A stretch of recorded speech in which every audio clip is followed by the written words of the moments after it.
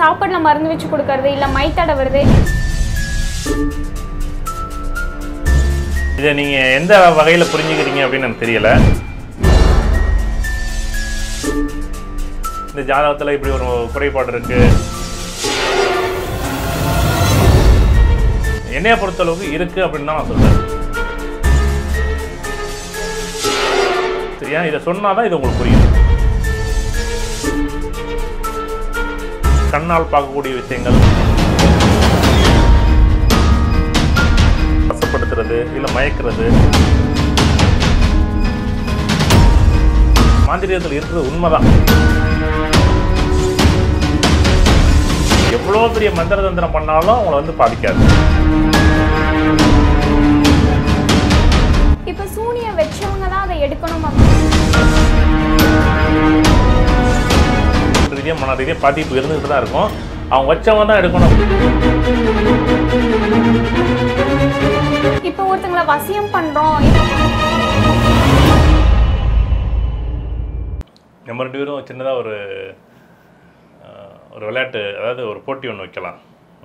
சரி, ஓகேங்க சார். இது இது எந்த அளவுக்கு புரியும் இல்லை எந்த அளவுக்கு புரிய போகுது அப்படின்னு தெரியல இந்த கதை. என்ன அப்படின்னா, 2 பேர் வந்து ஒரு பாதையில் பயணிக்கணும் அப்படின்னு முடிவு பண்ணியாச்சு. ஒரு ஒரு 5 கிலோமீட்டர் வந்து அந்த பாதையில் கடக்கணும், அதான் போட்டி. நடந்து போகலாம், இல்லை ஏறி பஸ்ஸில் போகலாம், இல்லை ட்ரெயினில் போகலாம், இல்லை எப்படி வேணாலும் போகலாம். அந்த இடத்துல எப்படி போய் சேர போகிறோங்கிறத நம்மளோட புத்திசாலித்தனம். நம்மள்ட்ட காசு பணம் கிடையாது, எதுவுமே கிடையாது. நம்மள்ட்ட எந்த ஒரு நிகழ்வும் கிடையாது. நம்ம வந்து அப்படியே தனியாலாம் நின்றுக்கிட்டு இருக்கிறோம்.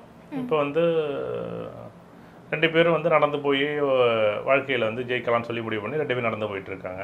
இதில் யார் ஃபஸ்ட்டு எப்படி போகிறாங்க, அவங்க சந்தோஷத்தில் போகிறாங்களா, இல்லை துக்கத்தில் போகிறாங்களா, இல்லை பிரச்சனையில் போகிறாங்களாங்கிறத வாழ்க்கை. இதுதான் வாழ்க்கை. ஒருத்தர் என்ன பண்ணுறாரு, இப்படியே நடந்து போயிட்டுருக்காரு. இப்போ நான் என்ன பண்ணுறேன், உதாரணமாக போயிட்டுருக்கும்போது 2 பேர் சண்டை போட்டுக்கிட்டு இருக்காங்க. நாங்கள் நின்று வேடிக்கை பார்க்குறேன். யாருன்னே தெரியாது. இது போட்டி. வாழ்க்கைங்கிறது என்னென்னா போட்டிலாம் ஆரம்பிக்குது. நம்ம பிறப்பு இறப்பு எல்லாமே போட்டி தான். எதையுமே போட்டி இல்லாமல் இல்லை. வாழ்க்கையில் எல்லாமே ஒரு கடவுள் வந்து இப்படி தான் வச்சுருப்பார் காலத்தை. அப்போ என்ன பண்ணுறோம், பக்கத்தில் வந்து 2 பேர் சண்டை போட்டு நிற்கிறாங்க, பேசிக்கிட்டு நிற்கிறாங்க. அங்கே போய் நான் பார்த்துட்டு இருக்கேன், வேடிக்கை பார்த்துட்டு இருக்கேன். நீங்கள் என்ன பண்ணுறீங்க, நீங்கள் கிடுக்கிடுன்னு நடந்து போயிட்டே இருக்கிறீங்க. நான் பார்த்தீங்கன்னா 2 பேர் சண்டை போட்டாங்க. என்னையா சண்டை நடக்குதாங்கன்னு கேட்டேன். சும்மா ஒன்றும் இல்லை சார், நாங்கள் 2 பேரும் சும்மா விளையாட்டு சண்டை போட்டோம் அப்படிங்கிறோம். எடாரா அப்படின்ட்டு அவங்க கதையை கேட்டுட்டு நான் திரும்பி வரதுக்குள்ளே நீங்கள் எங்கே எவ்வளோ தூரம் போனீங்கன்னு தெரியலை. இப்படி நடந்து போயிட்டே இருக்கிறோம். இப்படி நான் வந்து 2 மணி நேரத்தில் அங்கே நிற்கிறேன், நான் பார்க்குறேன் அப்படின்னு நடந்து வேடிக்கை பார்க்குறேன், கவனத்தை அங்கிட்ட பார்க்குறேன், இங்கிட்ட பார்க்குறேன். அப்படி பார்த்துட்டு நான் போகிறேன். நான் 5 மணி நேரத்தில் போகணும், நீங்கள் பார்க்குறீங்க 3 மணி நேரத்தில் அந்த இடத்துல போய் உங்கள் வாழ்க்கையில் ஜெயிச்சிட்டீங்க. அப்போ நான் வந்து 2 மணி நேரம் லேட்டாகி தான் போகிறேன். போனது பிறகு என்னுடைய வாழ்க்கையில் இதுதான் விதி. 2 பேரும் கொடுத்த நேரம் 5 மணி நேரம், 5 கிலோமீட்ரு. இதை ஏன் நீங்கள் வந்து நீங்கள் மட்டும் எப்படி ஜெயிச்சிங்க அப்படின்னா, உங்களுடைய வேலையை மட்டும் பார்த்தீங்க. நீங்கள் எதில் நினச்சிங்கன்னா வாழ்க்கைங்கிற ஒரு விஷயத்தை நோக்கி பயணிச்சிங்க. நீங்கள் கேட்கலாம், சார் வாழ்க்கைங்கிறது எல்லாத்தையும் அனுபவிச்சு தான் சார் போகணும், சந்தோஷமான இயற்கையை ரசிக்கலாம், இயற்கையை பார்த்துட்டு போயிருக்கலாம், இதெல்லாம் வந்து வாழ்க்கை உண்மை தான். தேவையான விஷயங்கள்லாம் நீங்கள் பார்க்கக்கூடிய விஷயங்கள், சந்தோஷமாக பார்க்கக்கூடிய நேரங்கள், கால விரயங்கள், ஓகே. இதில் கடவுள் கொடுத்தது வந்து நீங்கள் 1 கோடி ரூபா இல்லை 1000 கோடி ரூபா கொடுத்தாலும் நேற்று வாங்க முடியுமான்னு வாங்கவே முடியாது. யாராக வேணாலும் இருக்கட்டும், எவ்வளோ பெரிய அதிகாரத்தில் வேணாலும் இருக்கட்டுமே, ஏன்னா உள்பட யாராக இருந்தாலும் சரி, நேற்று உள்ள காலத்தை இன்றைக்கி 1 மணி நேரத்தை நான் வீணாக்கிட்டேன்னா, உலகத்திலே வந்து காலத்தை விட ஒரு விலை மதிப்பு உள்ள ஒரு பொருள் அப்படின்னா எதுவுமே கிடையாதுங்க. நீங்கள் இன்றைக்கி ஒரு விஷயத்தை நம்ம விட்டுட்டோம்னு வச்சுக்கலாம், நாளைக்கு இல்லை, நீங்கள் உலகத்தில் என்றைக்குமே அதை அடைய முடியாது. காலம் கடந்து கிடைக்கக்கூடிய விஷயம் எதுக்கு? அப்போ என்ன பண்ணுறோம், நீங்கள் அந்த இடத்துல வந்து ஜெயிச்சிட்டிங்க. அந்த இடங்கிறது உங்களுடைய வாழ்க்கை. அந்த 5 கிலோமீட்டர் 5 மணி நேரங்கிறது உங்களுடைய வாழ்க்கை. பிறப்புலேருந்து இறப்பு வரைக்கும் உள்ள கால தூரம் தான் நான் சொன்ன விஷயம். சார் இப்போ இதில் என்ன சார் நீங்கள் சொல்ல வர்றீங்க அப்படின்னா, எல்லாருக்கும் ஒரே நேரம் தான் கடவுள் கொடுத்தாரு. இதில் வந்து எனக்கு வந்து இந்த நேரத்தை வந்து 25 மணி நேரத்தை வந்து எதுவும் ஏதோ டைம் வந்து குறைச்சி கொடுத்தாரு அப்படின்னா கிடையாது. உங்களுக்கு அது 5 மணி நேரம் தான், எனக்கு அது 5 மணி நேரம் தான். நான் என்ன பண்ணேன், வீணாக்கிட்டு நான் தோல்விக்கு யாரோட காரணத்தை சொல்ல முடியும்? இந்த மாதிரி வாழ்க்கையில் வந்து ஜெயிக்கணும் அப்படின்னா ஒரு திட்டமிடுதல் அல்லது என்னுடைய வேலையை வந்து சரியான விஷயத்தை செய்யணும். ஒன்று என்ன அப்படின்னா, இந்த நடக்கக்கூடிய நேரத்தில் வந்து நான் நின்று போனேன், நீங்கள் நிற்காம போனீங்க, அவ்வளோதான். அதாவது கிடுக்கிடுன்னு அந்த இடத்துல நடந்துக்கிட்டே இருந்தீங்க. நான் நின்று உட்காந்து கதை பேசிட்டு நடந்து போன தொட்டு தான் என்னுடைய தோல்வி. அப்படி அதாவது அந்த கதையில் அந்த தோல்வி வருது. அப்போ நான் என்ன சொல்கிறேன், ஏன் நானும் அதேமாதிரி நடந்திருந்தா நானும் ஜெயிச்சிருப்பேன்ல. நான் அப்போ இதில் தான் நம்ம விதின்னு சொல்லலாம், ஜாதகம்னு சொல்லலாம், கிரகங்கள்னு சொல்லலாம், இல்லை நம்மளுடைய இயற்கை சக்தின்னு சொல்லலாம், பிரபஞ்சம்னு சொல்லலாம். இதெல்லாம் தாண்டி தான் நம்ம கடவுள் நமக்கு ஏன் அதை கொடுத்தாரு. ஏன் இந்த ஒரு வீடியோவை நம்ம பார்த்தோம், ஏன் இந்த வீடியோ பார்க்காம இருந்திருக்கலாமே.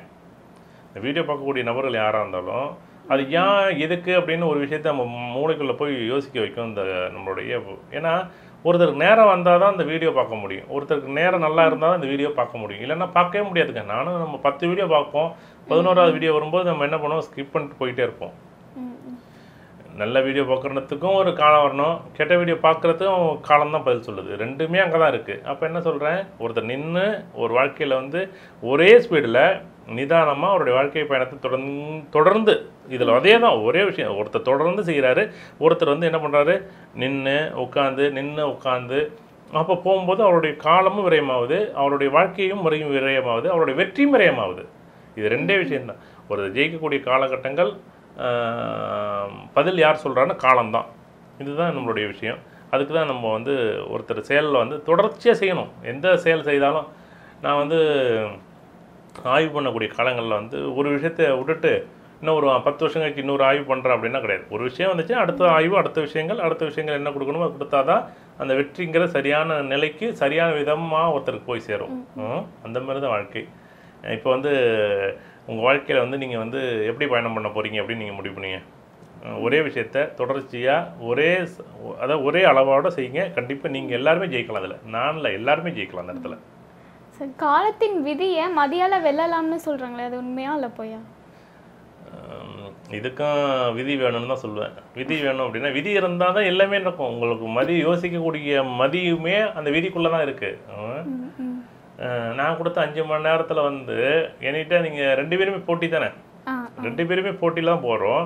அப்போ என்கிட்ட விதி என்ன சொல்லுது, எப்பா மதி என்ன சொல்லுது, எப்பா இந்த இவரை நம்ம ஜெயிக்கணும், வேகமாக நடந்துப்போம் அப்படின்னு வேகமாக கிடுக்கிடுன்னு ஓடுறேன்.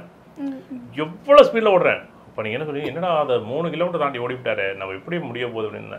3 கிலோமீட்டர் ஓடணுன்னு எனக்கு இறக்க ஆரம்பிச்சு என்னால் மூச்சு விட முடியாமல் அங்கனே உட்காந்துட்டு அங்கனே சோர்ந்து படுத்துட்டேன். நான் பார்க்குறேன், எழுந்திரிச்சு பார்க்குறேன், நீங்கள் 5 கிலோமீட்டர் போய் சேர்ந்துட்டீங்களே.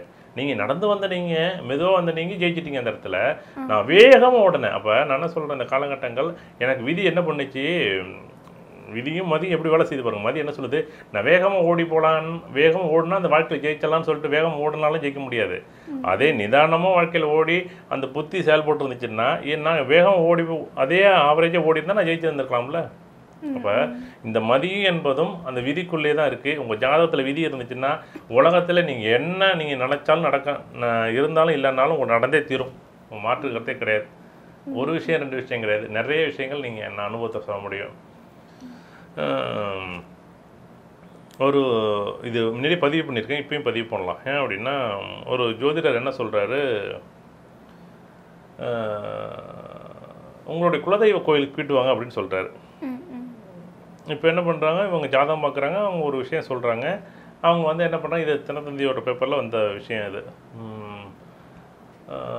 அப்போ என்ன பண்ணுறோம், நாங்கள் ஒரு குலதெய்வத்துக்கு போயிட்டு வாங்க அப்படின்னா, குலதெய்வத்தை வந்துட்டு சாமி கும்பிட்டு போகிற வழியில் வந்து அவங்க வந்து ஆக்சிடென்ட் ஆகி அவங்க அந்த குடும்பத்தில் உள்ளவங்க இறந்துடுறாங்க. இது வந்து நான் பேப்பரில் படித்த விஷயம். இது விதியா இது மதியா? அவர் என்ன சொல்கிறாரு, அந்த ஜோதிடர் என்ன சொல்கிறாரு, ஐயா நீ குலதெய்வ கோயிலுக்கு போயிட்டு வாங்க நல்லா இருக்குன்னு தான் சொல்கிறாரு. அவர் என்ன பண்ணுறாரு, ஏதோ ஒரு விஷயத்தை உருவாக்கலாம், சந்தோஷமாக இருப்பார் நம்மளுடைய வாடிக்கையாளர் அப்படின்னு சொல்கிறாரு. ஆனால் இப்போ இதில் வந்து விதி எங்கேருந்து செயல்பட்டுச்சு, மதி எங்கேருந்து செயல்பட்டுச்சு அப்படின்னு நீங்களே பார்க்கலாம். கண்டிப்பாக பார்த்தீங்க அப்படின்னா, ஏன் இப்படி ஒரு நிகழ்வு நடந்துச்சு, இது யார் மேலே குற்றம் அப்படின்னு நிறைய இதுதான் விதி. ஏங்க இவர் போய் பார்க்கணும், ஏங்க இவர் இப்படி சொல்லணும், ஏங்க இவர் இப்படி வந்து சாமி கும்பிடணும். அவங்க இங்கே வரவே இல்லைன்னாலும் அவங்களோட நேரம் எழுதப்பட்டதான்.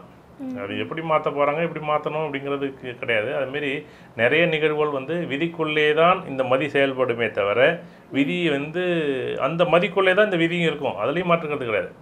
எவ்வளோ தான் இருந்தாலும் இதுதான் கர்மான்னு சொல்கிறது. விதியும் மதியும் எப்படின்னா 2 இணைந்த பாதை. இந்த பாதையில் வந்து யாரும் மதியும் செயல்படணும், விதியும் செயல்படணும். நான் புத்திசாலித்தனமாக வந்து ஒரு பரிகாரத்தை பண்ணி நான் வந்து ஜெயிச்சிடலான்னு சொல்லி பார்த்தீங்க அப்படின்னா ஒரு 5 லட்ச ரூபா 10 லட்ச ரூபா இழந்துடுறாரு. இப்போ வந்து ஏன் 5 லட்ச ரூபா 10 லட்ச ரூபா வந்து ஒருத்தர் இழந்தவரும் இங்கே இருக்கிறாரு, அதே 500 ரூபா செலவு பண்ணி ஜெயிச்சவரும் இருக்கார். விதியும் மதியும் இரண்டும் ஒன்றோடு ஒன்று செயல்படும். அந்த விதி இருந்தால் மட்டுமே தான் இந்த மதி வந்து சிறப்பாக செயல்பட்டு வெற்றியாளராக மாற்ற முடியும். அப்படி தான் மதி செயல்படும். நேரம் நல்லா இல்லைன்னு வச்சுங்களேன், விதி வந்து நல்லா இல்லை அப்படின்னா மதி நல்லா செஞ்சாலும் முடிவு வந்து யதார்த்தமான முடிவாக இருக்காது. பொருளாதாரத்திலையோ இல்லை வேறு ஏதோ ஒரு இழப்புகளை கொடுத்து அந்த வெற்றியை வேணால் கொடுக்கலாமே தவிர அந்த மதி வந்து ரெண்டுமே வந்து சேர்ந்து செயல்பட்டால் ஒரு வெற்றி கண்டிப்பாக உண்டு. ஓகே ஓகேங்க சார். சார் இந்த ஜோதிட முறைக்கு அட்சய லக்ன பத்ததி அப்படின்னு பேர் வைக்கிறதுக்கு என்ன காரணம் சார்? முன்னாடி நிறைய பேசியிருக்கோம், இப்பயும் பேசலாம். என்னென்னா இப்போ நான் ஒரு விஷயத்தை ஆய்வு பண்ணியிருக்கேன். இந்த விஷயங்களை வந்து நான் வெளியில் கொண்டாடுறேன். இப்போ வந்து என் பேர் வந்து பொதுவுடை மூர்த்தி. பொதுவுடை மூர்த்தி பத்ததின்னு வச்சோம்னு வச்சுங்களேன், உண்மையிலே அது வந்து செட்டே ஆகாது. ஏன்னா பார்த்தீங்கன்னா ஜிஎம்பின்னு குருமூர்த்தி பத்ததின்னு சொல்லி வச்சுட்டாரு, கிருஷ்ணமூர்த்தி பத்ததின்னு வச்சுட்டாரு எல்லாருமே. அது பாருங்கள், அதில் கூட மூர்த்திங்கிறவர் வந்து ஏன் என் பேர் வச்சாங்கன்னு தெரியல. இது கடவுளோட சித்தம்னு வச்சுங்களேன். ஆனால் என்ன பண்ணுறேன், பொதுவுடை மூர்த்தி அப்படின்னா ஒருத்தர் வந்து இப்போ ராஜான்னு ஒருத்தர் இருக்கிறாரு. அந்த ராஜாவுக்கு மூர்த்திங்கிற நபர் பிடிக்கல. பக்கத்து வீட்டுக்கார் மூர்த்தி, இவர் ஒரு ஜோசியர். யார்? ராஜா ஜோதிடர். மூர்த்தியே பிடிக்காது. பக்கத்து வீட்டுக்காரன் ஒரு மூர்த்திக்காரன் சண்டை வளர்த்துக்கிட்டே இருக்கிறான். அப்போ என்ன பண்ணுறாரு, மூர்த்தி பற்றி நான் வச்சுருந்தேன்னு வச்சுங்களேன், அப்போ என்ன பண்ணணும், அந்த மூர்த்தியும் இந்த மூர்த்தியும் ஒன்றாவே கற்பனையாக நினச்சிக்கும் மனசு. அப்போ என்ன பண்ணணும், எடுத்துக்காட்டு மூர்த்தி பத்ததிங்கிறதே பிடிக்காமலே போடும். அந்த உண்மையிலேயே ராஜாவுக்கு மூர்த்தி பத்ததியை பற்றி தெரிஞ்சுக்கணும்னு ஆர்வமும் இருக்காது. அது தெரிஞ்சுக்கிறதுக்கான விஷயம் கோபம் தான் இருக்கும் அந்த மூர்த்தி பத்ததி மேலே. சரி, அதுக்காக நான் என்ன பண்ணுறேன், சரி இதெல்லாம் நம்ம பேரே இதில் வேணான்னு முடிவு பண்ண வேண்டாம்னு சொல்லிட்டு ஒரு நாள் வந்து ட்ரெயினில் அது எப்பயுமே வந்து பயணங்களில் தான் நிறைய விஷயங்கள் எனக்கு வந்து தோணும், இல்லை எழுதுவோம், அதை பற்றி பேசுவோம். அப்படி பார்க்கும்போது ஒரு நாள் வந்து இரவில் தான் அந்த பேர் கூட நாங்கள் முடிவு பண்ணோம். பேர் வந்து பாவகங்கள் எப்படி எடுக்கலாம், வேறு ஏதாவது ஒரு விஷயம் பேர் வைக்கலாம் அப்படின்னு வைக்கும்போது ஏன் நம்ம லக்கணம் வளரும்போது அச்சயம் வைக்கக்கூடாது அப்படின்னு சொல்லி முடிவு பண்ணி தான் அச்சயம் வச்சாச்சு. அப்புறம் லக்கணம் வச்சாச்சு, தோற்றம் வச்சாச்சு. பத்ததின்னா வரிசைப்படுத்துதல், அது ஒழுங்குபடுத்துதல். லக்கணத்தை வரிசைப்படுத்தி ஒழுங்குபடுத்துதல் முறை வந்து அச்சய லக்கண பத்ததி அப்படின்னு சொல்லி வச்சோம். அதாவது இது நான் வச்சேன் அப்படின்னு சொல்லணும்னு வச்சுங்களேன், நான் தான் முட்டாள். இதெல்லாம் நான் வைக்கவே முடியாது. ஏன்னா நமக்கெல்லாம் அந்த அளவுக்கு அறிவெல்லாம் கிடையாது. அது அர்த்தமாக ஒன்றா தோணுச்சு. இது எப்படி மாற்றணும், ஏஎல்பிங்கிற வார்த்தையும் அப்படி தான், ஏஎல்பி அஸ்ட்ராலஜிங்கிறதும் அப்படி தான் வந்துச்சு. நீங்கள் பார்த்தீங்கன்னா கூகுளில் வந்து ஏஎல்பி அஸ்ட்ராலஜிங்கிற ஒரு விஷயத்தை தான் நீங்கள் அதிகமாக சர்ச் பண்ணியிருக்காங்க ஜோதிடத்தில். அதுவும் எங்களுக்கு பெரிய ஆச்சரியமாக இருக்குது. ஏஎல்பி அஸ்ட்ராலஜின்னு பேர் வைக்கும்போது எதிர்பாராத ஒரு நிகழ்வுகள் தான் இந்த நிகழ்வுகள். இது எல்லாமே நம்ம வந்து ஒரு கருவியாக இருந்து இந்த இடத்துல செயல்படுறோம். மூர்த்திங்கிற ஒரு நபருங்கிறத விட இது இடையில ஒவ்வொரு காலகட்டத்திலையும் இந்த உலகத்தில் வந்து ஏதோ ஒரு பரிணாமத்தை பண்ணும் இந்த இயற்கைகள், இது பஞ்சபூதங்கள். அதில் வந்து நான் வந்து ஏதோ ஒரு கருவியாக செயல்பட்டுக்கிட்டு இருக்கேன், அவ்வளோதான். மற்றபடி தனிப்பட்ட பேரை விட அச்சய லக்கண பத்ததின்னா பொதுவான பேர் வச்சாச்சு. அச்சயம்னாலே குபேரன் தானே, அது வளர்ந்துக்கிட்டே இருக்கட்டுமே அப்படின்னு சொல்லி தான் வச்சுட்டேன். பொதுவான பேருங்கிறத விட்டு ஒரு எதிர்பாராத வெற்றியும் கூட அந்த பேர். எல்லாருக்குமே அது பிடிச்ச பேராக போச்சு. நல்லா தான் இருக்குது இன்னைக்கு.